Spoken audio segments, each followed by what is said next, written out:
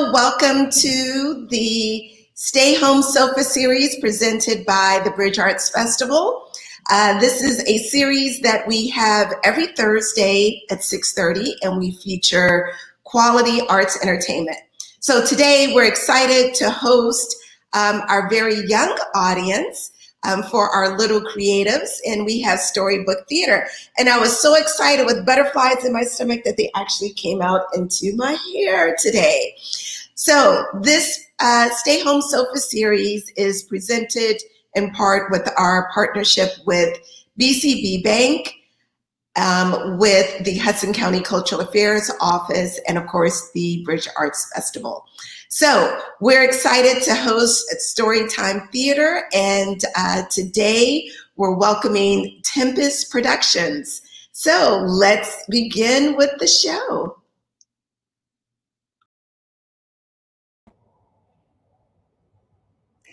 Hi everyone, I'm Miss Lisa, and I am from Tempest Productions, and today we are going to be actors, and we are going on a lion hunt. I hope you're ready to run. I hope you're ready to scream and make noise and do a lot of crazy stuff, but I hope most of all, you're ready to be good listeners, because good actors are good listeners. And we're going to be using our imagination on this lion hunt. So, like I said, you are going to be running and crawling and doing a lot of crazy things. But when you hear my bell, that means it is time to freeze. So let's play with that a little bit, okay? So we're going to make believe. First thing that we're going to make believe is that without running all around the house, you are going to just run in place. Can you run in place? Can you run in place? Oh, make believe you're running away from something. That's really, really scary. Oh, run, run, run, run. Ah. Good job freezing. Next, let's pretend. Let's use our imagination to make believe we're swimming.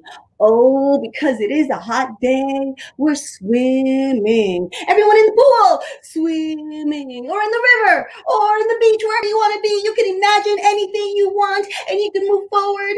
You can swim forward, or you can swim back, or you can doggy paddle. Whatever it is you want to do, and breathe. Good job. How about climbing? Let's climb. Maybe we're climbing a rope, or climbing a tree, or climbing up a very big mountain or a wall. We're climbing, climbing, climbing, climbing, and good job. Breathe. You guys are good listeners. Let's do a couple more. Let's do walking in space. Oh, in space, you can't really go fast because there's no oxygen. You kind of have to go slow. Very, very slow. It's almost like being full of hot air, or like the balloons in the parade. You think they don't go very fast. Oh, good job. Now, last one. We are going to imagine, make believe that we are on a tightrope, 1,000 feet up in the air. So be brave. It's going to be brave for our story.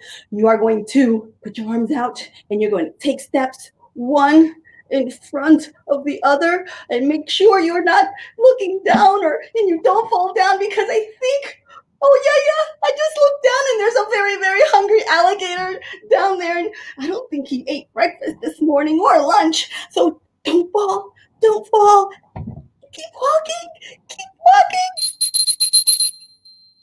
Ah, you guys are great listeners. Now that we've gotten warmed up a little bit, let's act like some animals, because I mean, our story is about animals. So we have to get our imagination even more going. But this time, you're not just gonna walk. you are going to be making the noise that the animal makes. Okay? So, first animal, and remember, when you hear the bell, you freeze. So, first animal is a dog. How does a dog walk? Maybe it's running. Maybe it's scratching its ear. Maybe it's just making noises like woof, woof, woof. I know my dog barks all the time. Woof, woof, woof at everybody. Woof, woof, woof, woof, woof.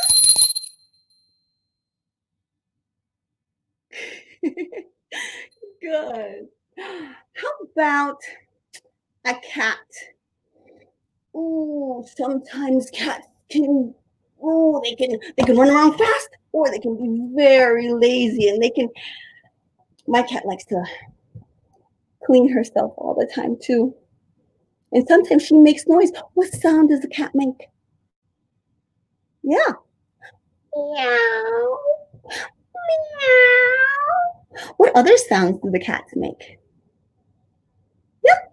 Purr.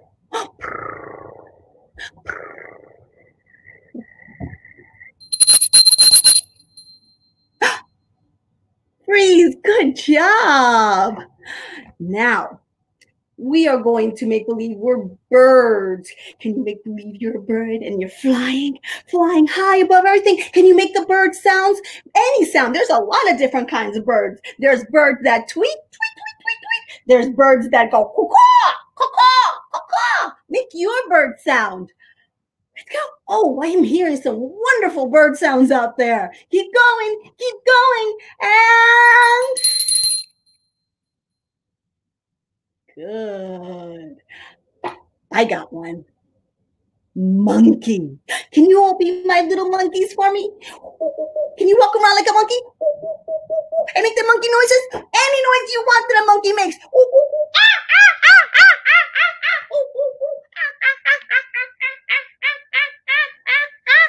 Act like little monkeys.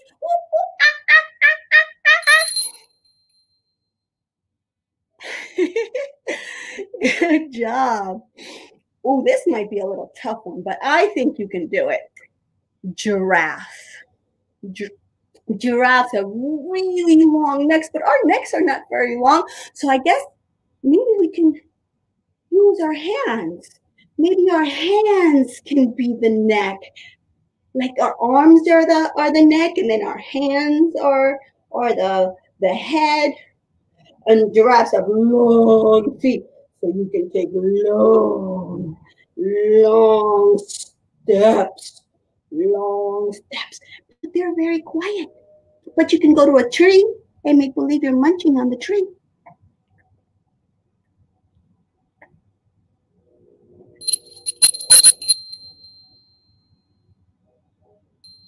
Good. I got one more. Lion. I mean, we are going on a lion hunt, so how would a lion act? How would your lion act? Would he roar? Would he be running? Or would he just be lumbering in the sun like, oh. How would your lion sound? Ooh, that's a very scary lion. That's a good one. All right. Good job. Now, we walked around and we made noises. Now we're going to be statues. That means we are not going to walk around and we are not going to make a noise. I'm going to see who knows. I'm going to give you a clue of what a statue is. You might know this statue. Looks kind of like this. What statue do you think that is?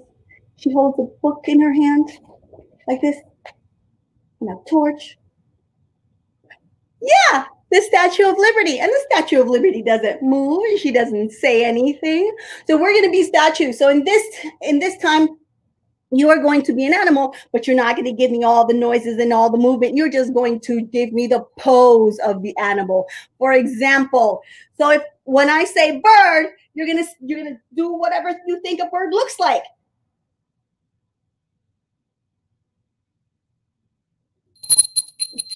Good job. Try one more statue.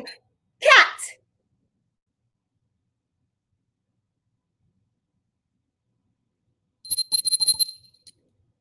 Good. How about monkey?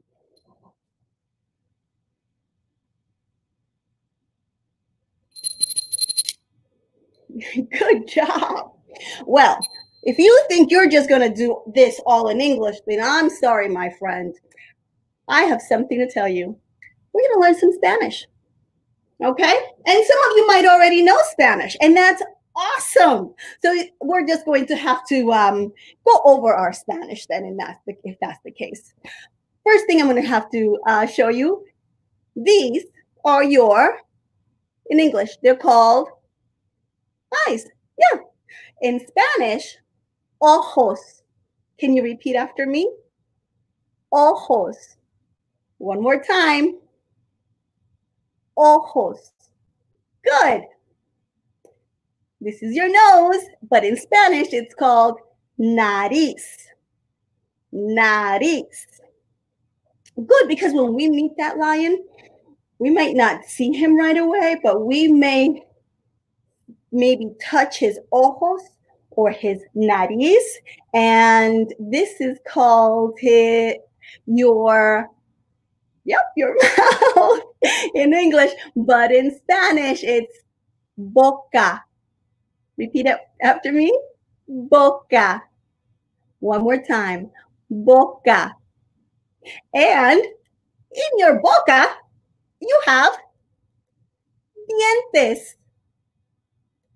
Dientes. One more time. Dientes. Good job. You guys are really, really good at this. In our story, we're going to see some things too, but I'm not going to tell you what they are in English in this story, or maybe I will. But I'm going to tell you what they are in Spanish. We are going to see some mud. Maybe go through some mud. And in Spanish, it's called lodo. Can everyone say that? Lodo. Mud, again, is lodo. Good job. Then we have sticks or palos. Palos. And trees, árboles. Árboles. Árboles. Good job. And river is río. Río. And last but not least, we have a lot of grass where we're going, or hierba. Hierba. One more time. What is it? Hierba. Good. So like I said, our story, now that we have our imaginations warmed up and our bodies warmed up and we know some Spanish words to go with our story, and we have got our listening bell, our freezing bell, we are going to go and start our story. We are going on a lion hunt. But silly me, I forgot one very important thing. If we go on our lion hunt, we need our sombrero. So before we put on or we do anything, put on if you have a sombrero, a hat, I need you to put it on. Or if you don't have one, it's okay. We're using our imagination. So you can just put on your imaginary sombrero. Everyone have their sombrero? Good job. All right. So we're going on a lion hunt. Where do you think these kids are? Are they already out in the desert or in a jungle? Where do you think they are? You're right. They're at school. What gave that away? Right.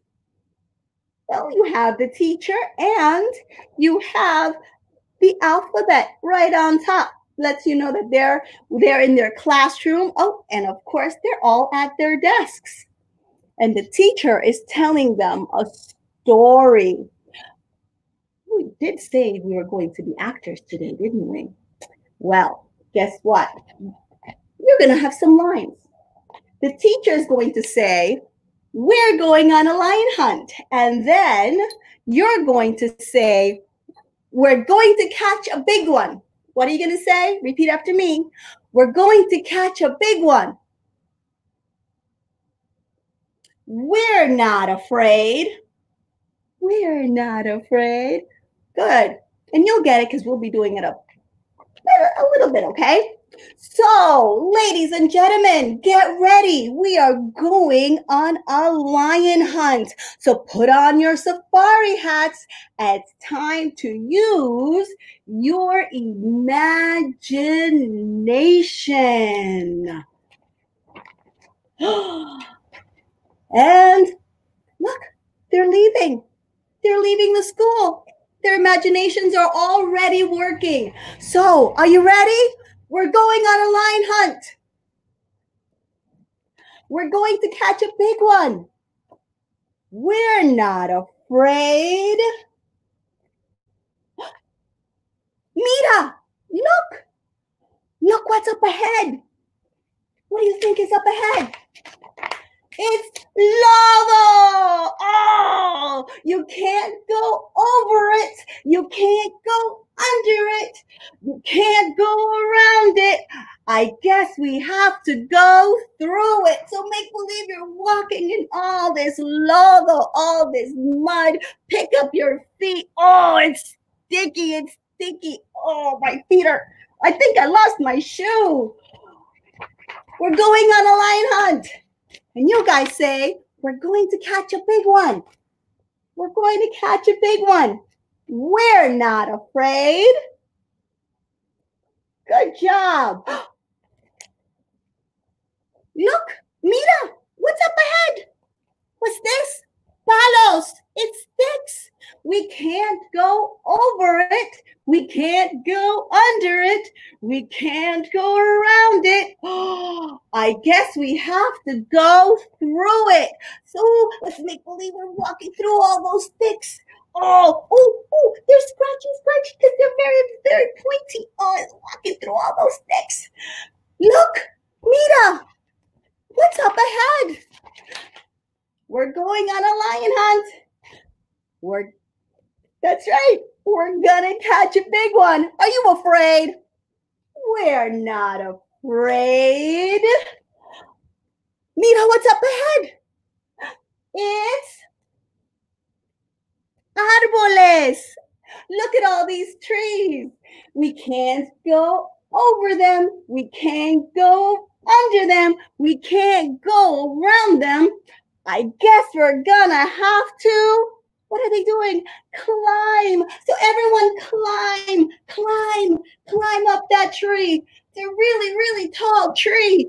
Oh, make sure you don't fall. Because we're going on a lion hunt. And we're gonna catch a big one.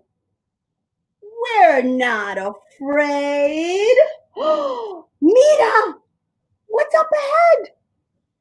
Esto es un río. It's the river. Everyone, swim, because we can't go over it. We can't go under it. We can't go around it. We have to slosh through it. So swim. Keep swimming, because we're going on a lion hunt. And we're gonna catch a big one. Good job.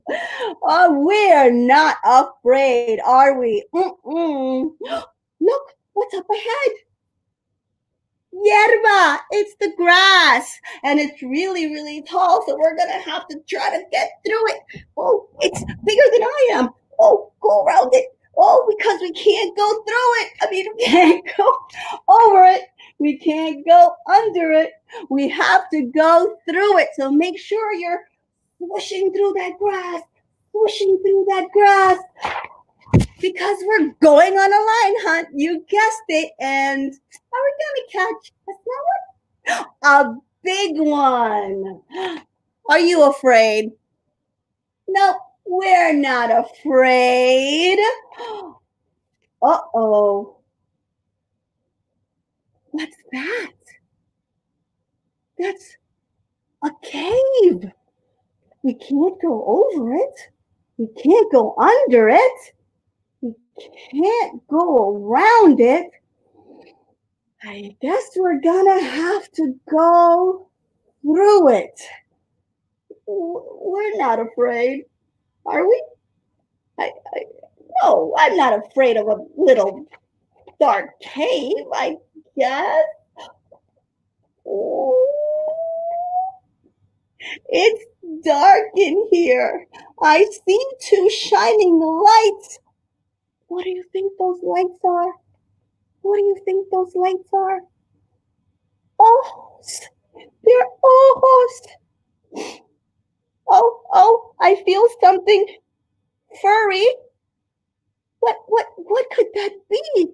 That's nutties. Oh no. And sharp dientes. Oh my goodness. I think it's time that we run out of the cave. It's the lion. We found him. Run. We're going to run back and we're going to run through all the things that we just did. So we have some grass. So you're swishing through the grass. And now you're swimming across the river. Swim, everybody, swim faster. I think he's gaining on us. Swim. Oh, the trees. We're going to have to climb those trees. Climb. Now jump through the sticks. Jump. Oh my goodness. Oh my goodness. Oh, there's the lodo. There's the mud. We're gonna have to go through all that mud. Oh, my mom's gonna get so mad at me. We're gonna run into the school. And we're going to be safe at last. Okay, that was our story. I hope you enjoyed it as much as I did. Thank you guys for going on this lion hunt with me. I really appreciate it.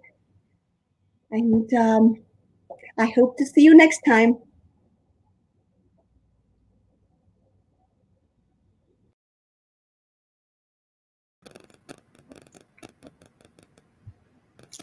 Wasn't that a great story? I loved that. So we have another story for you guys today. It's called Blueberries for Sal by Robert McCluskey. So I need your help real fast before we start the story. What is your favorite fruit to eat in the summer?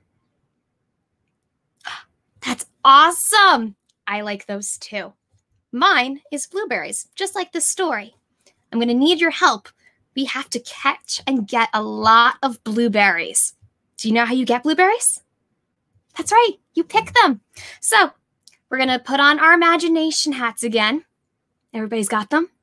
Good. Grab your pail and let's practice picking some blueberries so we can help Sal. To go over there, drop them in, take another and drop them in. What sound do you think blueberries make when they hit a pile? We're going to find out in this story. Those are some really good answers. Are you guys ready? All right, here we go. One day, little Sal went with her mother to Blueberry Hill to pick blueberries. Little Sal brought along her small tin pail, and her mother brought her large tin pail to put berries in. We will take our berries home and can them, said her mother. Then we will have our food for the winter. Can we practice catching some berries? Mom and Dad, you can join in too. Plop them in your little pails.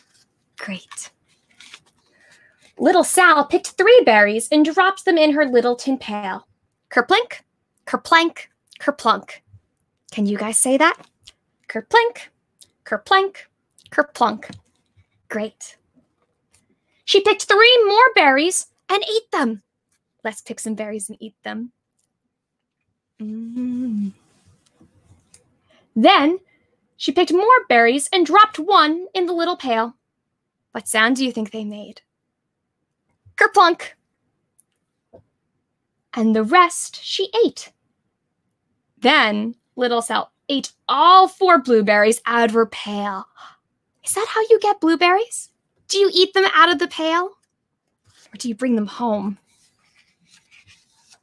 Her mother walked slowly through the bushes, picking blueberries as she went and putting them in her pail.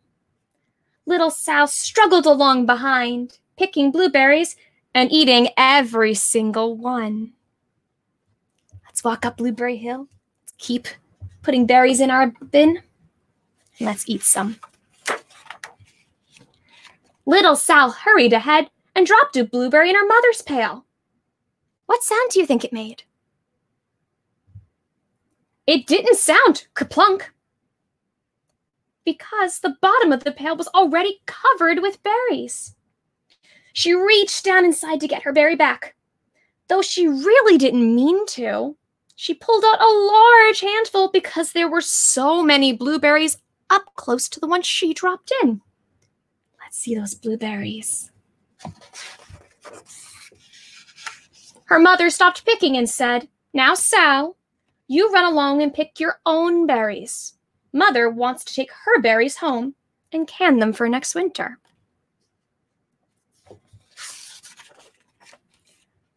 Her mother went back to her picking, but little Sal, because her feet were tired of standing and walking, sat down in the middle of a large clump of bushes and ate blueberries. Let's plop down. Let's reach around and eat some blueberries as far as you can reach. How far can you go to get your blueberries?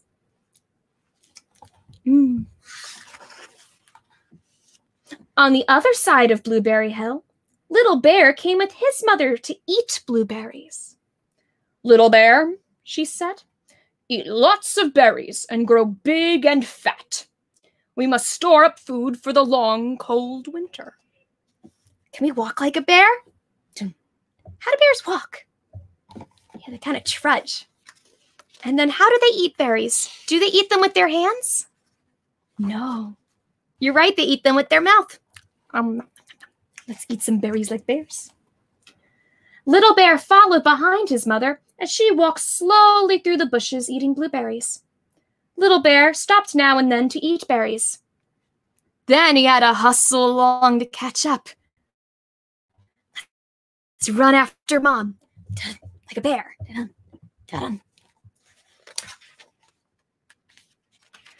Because his feet were tired of hustling, he picked a large clump of berries, sat down, and began to eat all the blueberries. He's a tired bear. Who else is tired and sitting down? You're right, Sal is. On the other side of the hill, little Sal ate all of the berries she could reach from where she was sitting. Then she started out to find her mother. Do you see her mother? Where do you think she is? Let's go see if you're right.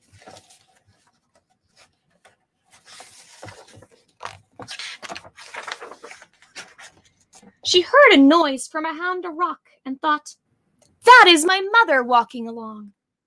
Do you think Mom is behind the rock? Let's go look. But it was a mother crow and her children, and they stopped eating berries and flew away, saying, "Caw! Caw! Caw!" She then heard another noise in the bushes and thought, "That must surely be my mother. I will go that way." Let's go with Sal, see what she can find. But it was Little Bear's mother instead. She was tramping along, eating berries, thinking about storing up food for the winter. Little Sal tramped right along behind. But where's Little Bear? I don't see him. Let's go see where he is. By this time, Little Bear had eaten all of the berries he could reach without moving from his clump. Then he hustled off to catch up with his mother. He hunted and hunted, but she was nowhere to be seen.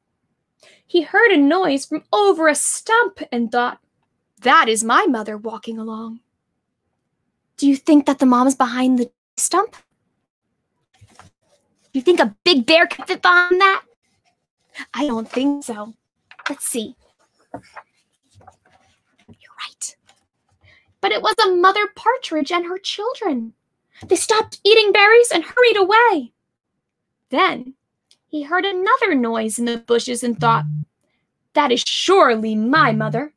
I will hustle that way. Let's hustle. Let's go find his mom.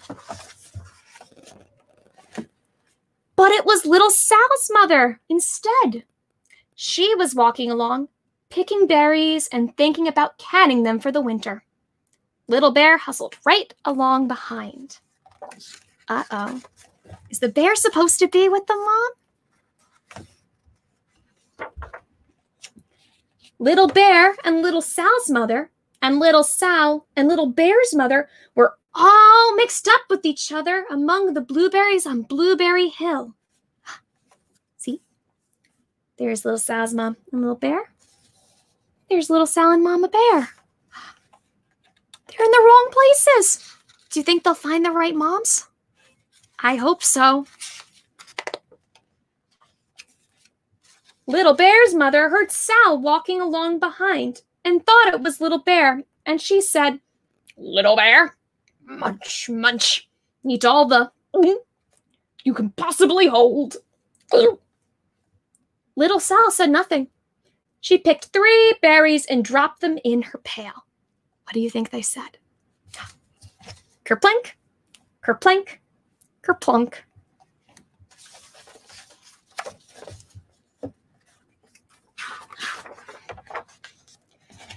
Little Bear's mother turned around to see what on earth could make a sound like kerplunk. She cried, choking on a mouthful of berries. This is not my child.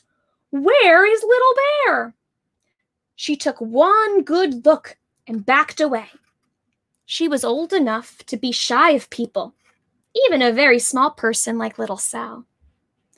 Then she turned around and walked off very fast to hunt for Little Bear. Can we walk really fast to go find Little Bear?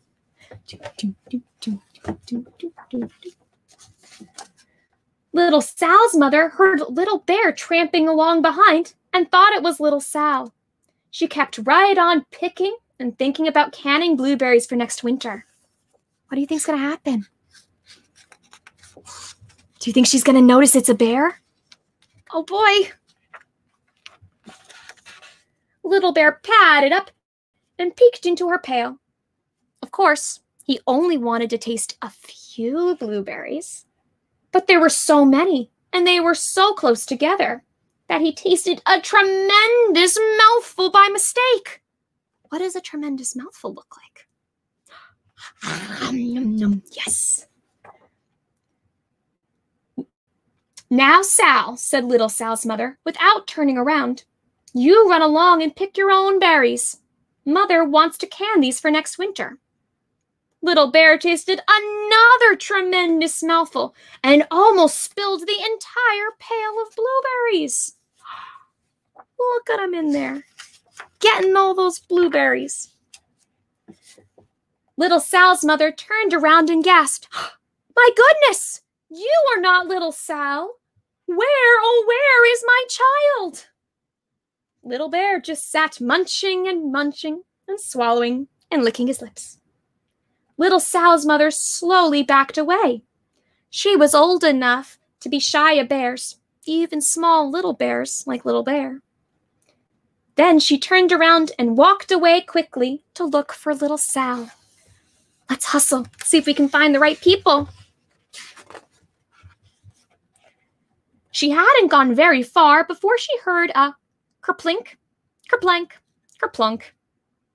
She knew exactly what made that kind of noise. What makes that kind of noise? You're right, little Sal and her blueberries in her small tin pail. Little Bear's mother had not hunted for very long before she heard a hustling sound that stopped every now and then to munch and swallow. She knew exactly what made that kind of noise. It's a little bear. Little Bear and his mother went home down one side of Blueberry Hill, eating blueberries all the way, and full of food stored up for the winter. And little Sal and her mother went down the other side of Blueberry Hill, picking berries all the way, and drove home with food to can for next winter. A whole pail of blueberries and 3 more besides. The end. Wasn't that a fantastic story? I thought so too. I hope you had fun with us today. We'll see you next time.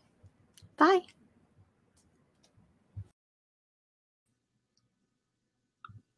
Now, those were 2 really, really fun, exciting stories, and we have to thank Miss Ariane and Miss Lissa for sharing that with us. I hope you guys enjoyed Storybook Theater. If you would like, if your parents would like to find out more information about the programming from Tempest Productions, they can visit www.tempestproductions.org. Storybook Theater, Tempest Productions Storybook Theater happens all over, and even though we have to stay away from each other and wear our masks, you can still enjoy their exciting story times online. So have a great weekend, everyone. I hope you all wear your mask when you go outside and still have some fun in the sun by socially distancing. Thanks again, and we'll see you next week on the Bridge Arts Festival presents the Stay Home Sofa series. All right, bye-bye.